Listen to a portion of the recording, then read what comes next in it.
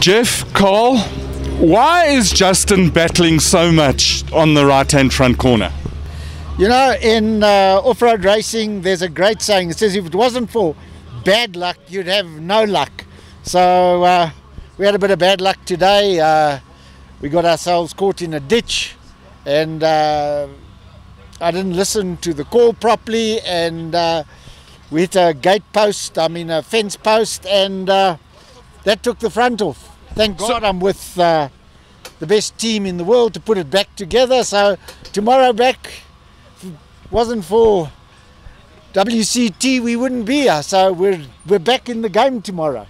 So Carl, I'm always on the driver's side. Yeah. And whenever a driver goes off the road or something, it's always a co-driver's fault. Always the navigator's fault. But except it appears this time it really was driver error. How are you finding the side-by-side, and any difference in navigation?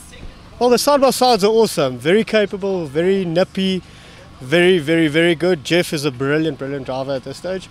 So Geoff's a brilliant driver. I think the setup on the car is very, very good. So yeah, I think we're going to have a recipe to contend with in this season for sure. Good stuff. So it's a full-on attack tomorrow. That's it. We're going to give it a go.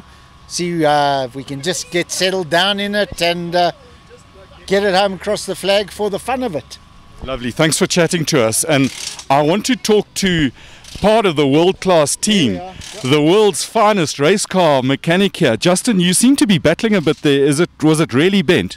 It was quite bent, but nothing that we can't fix. So we're just sorting it out, and tomorrow we'll be going again. So lovely stuff. Have a good evening, Justin. thank you very much, Colin. You too. There you go. First time out for Geoff Minnitt in the WCT run, side by side. Lovely stuff.